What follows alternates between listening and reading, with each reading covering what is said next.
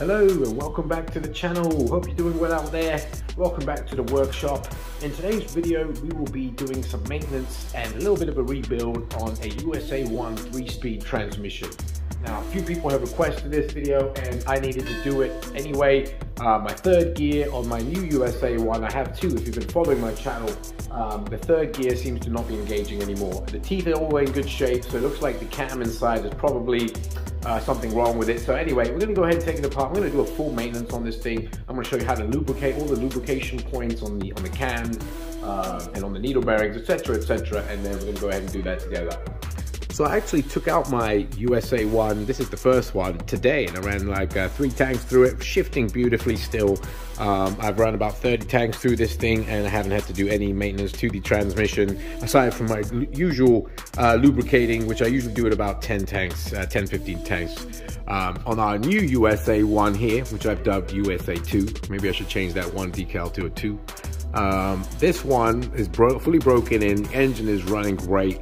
However, the 3-speed transmission, as I just mentioned, has stopped engaging in the third gear. Otherwise, it was shifting great, shifting beautifully. So we're going to go ahead and get in there right now and let's see what's going on. All right, here is our Kyosho USA-1. And there's our 3-speed transmission. So as I mentioned, it seems like the cam inside our third gear is probably not engaging. So we're going to go ahead and take that off. The transmission is spinning really nicely and the needle bearings are engaging. So I did, right when I got this, I did take the transmission out and put lithium grease in there, white lithium grease spray that is specifically, as it's able to get in all those crevices, and it's been working really well. So we're going to do the same. In fact, we're just going to do a little more maintenance on it, put some more of that lithium grease, but we're going to probably have to replace this third gear cam. So to do that, first things first, you want to remove the fuel tank because it allows you easy access to the screws that hold the whole differential, the center differential piece in, and just makes things a lot easier. So let's go ahead and do that.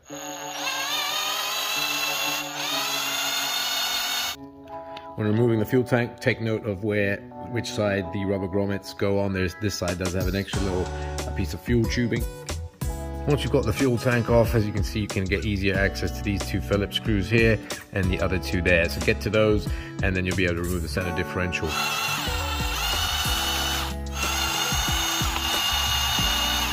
Remove the brake grub screw and remove that entire 3-piece assembly. Now next thing you got to do is remove this, or loosen, should I say, loosen this grub screw and also loosen that back grub screw right there.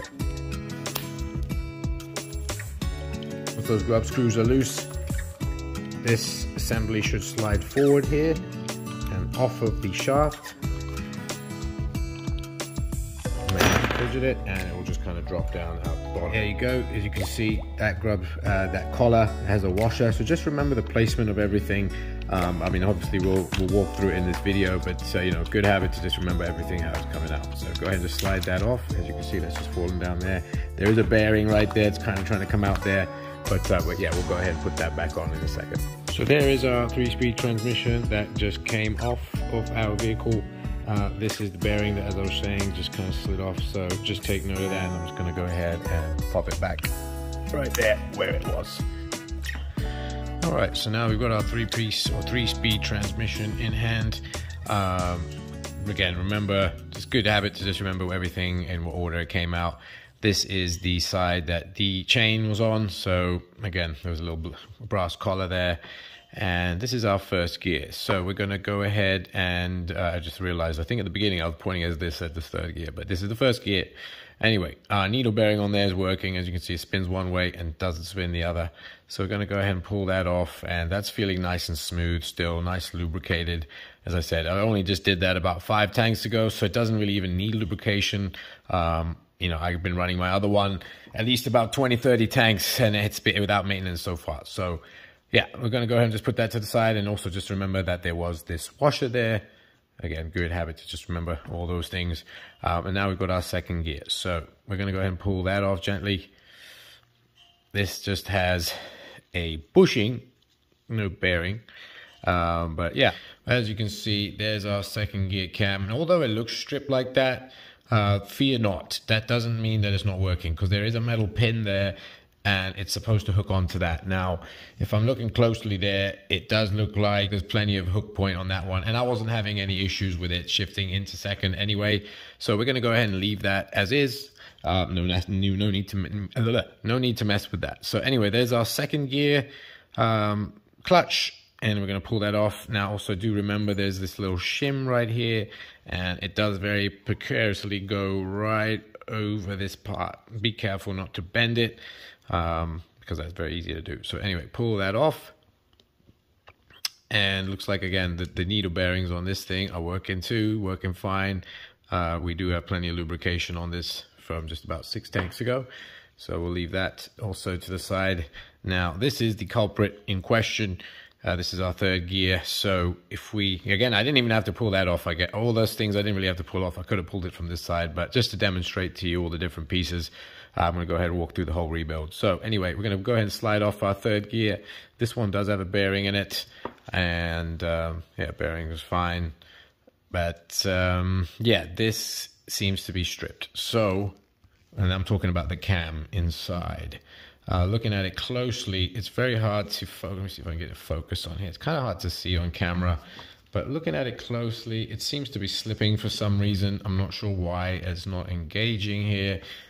Really, it should be, but looking at it, it looks like there's some oil or something in there, and maybe that's from me doing so before. It looks like we had a little bit of oil and debris in there. So if that's the case, I might just have to clean this up, and it may just continue working. Because one thing I did do, which is I lubricated the clutch here, and I may have over lubricated it slightly. One thing I also did was lubricate these pins here with a little bit of synthetic oil. I just use Liberty oil, so that I could just have, have this smooth. Now, if you take this and pull it with your finger, this is the cam finger, it should feel pretty smooth. If it feels kind of rough, that means you need to lubricate this thing. And this feels really tight, honestly. It doesn't feel like it's good right now. Yeah, so I think that needs lubrication. And yeah, so the culprit here looks like there's just some over lubrication that made its way into the cam here, and it's causing that gear to slip. So we're going to go ahead and clean that out with some alcohol, and probably just reassemble it with this one and see what happens. If you want to change this third gear, we sure could. You would pull this bearing out, and an easy way to do that is either with a flat screwdriver or some kind of a wrench. You want to save this bearing, or you can buy some replacement ones. But to replace it, just kind of get in there and just kind of lightly pry it in a circular motion. And also same with this, you can kind of pull it out and then reinsert it into the new third gear. So these I believe are called shield bearings. You can find them on the Kyosho, the Kyosho parts, but this one's working fine. So again, I see the culprit there is there's a lot of some kind of wet, moist debris there. Somehow I think I got some too much lubrication into there somehow. As you can see, there's some stuff in there. So we're going to go ahead and clean that out with some alcohol, get it bone dry. Having a look at the second gear one, I'm not seeing any of that lubricant or whatever that was causing that slippage. So we're going to go ahead and dry this one out, the third gear, and then reassemble this. Yes, as you can see, as I'm wiping this, there's some lubricant that made its way into here and has been causing this slippage. So looking at that cam, it looks fine. Even though it might look like it's stripped there, as you can see, you'll see that plastic's kind of chewed, but there is a metal pin there, and there's plenty of point for it to hook onto. My original USA-1 looks exactly like this, and it's shifting flawlessly, but as you can see, too much lube here. So that is one thing. Obviously, when you're lubing this thing, be wary of that. But again, we're going to go ahead and clean this up with some alcohol, and we're going to go ahead and put this back on. Okay, using some alcohol and an air nozzle, some air compressed air. I've dried these out, bone dry. I also did the second gear. I mean, there's only 2 cams here, so plenty of cam left on this, but it looks like, again, it was over lubed and some lube flicked out. That was causing some slippage. This is the cam, and again, check your cam fingers. It's quite easy to just hook on the cam here and kind of pull it and just make sure it moves smoothly. Mine's moving smoothly, and if yours is kind of moving like kind of roughly, you know, try and get some very, you know, like some synthetic Liberty oil or something like that down into that pin, and then work it its way in by lifting this up and down, and they should get in there and start being smooth. And anyway, so mine is shifting, you know, kind of a bit later than I'd like it to. So while we're in here, I'm going to go ahead and just loosen this scrub screw, maybe a quarter turn. It's already quite a ways out, but just to get a slightly shorter, sooner to shift. Maybe not even a quarter turn, probably more like an eighth of a turn. So we're just going to turn it about that much. In fact, you know what? We'll go a quarter turn. Yeah, we'll go a quarter turn. Want a bit of an earlier change there. So this is looking good. This is our second gear cam, and yeah, this is really smooth here. This one should feel slightly looser to you, the second gear cam, because this one's going to engage first, and that one should feel a bit tighter. You know, so again, depending on where you want this shifting. So anyway, basically that's it. And now to lubricate those needle bearings, I know you guys have asked about that as well. There they are. They have kind of failed on me before, and that was when they didn't have any lube from factory. So my second one here, before I even used it, I did lubricate them, and they're running great. But just to show you while we're in here, we may as well just give it a little dollop of lubricant. So I mean, people, you know, everyone has their own methods. Some people say use this, some people say use that. I bought this from Kyosho, one-way bearing grease, but I haven't used this. It's a very thick, almost gritty type grease, and I don't really know whether or not to use it. So what I use is liquid wrench, a white lithium grease spray.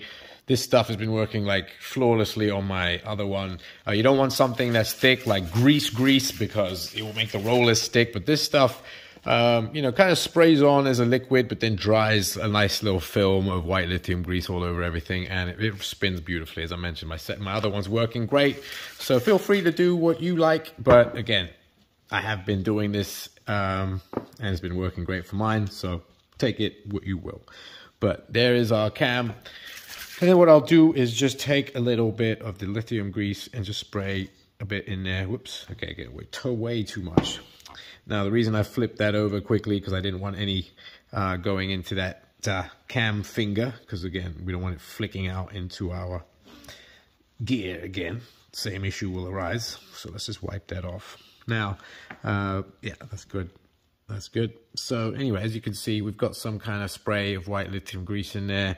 Now, what I sometimes do is I'll just take the nozzle, and I kind of just, using that, rotate. I don't even know which way it is. Yeah, rotate the rollers around a little bit. Get that lithium grease kind of all around those rollers, left and right. And that's about it. You don't need too much. This stuff goes a long way.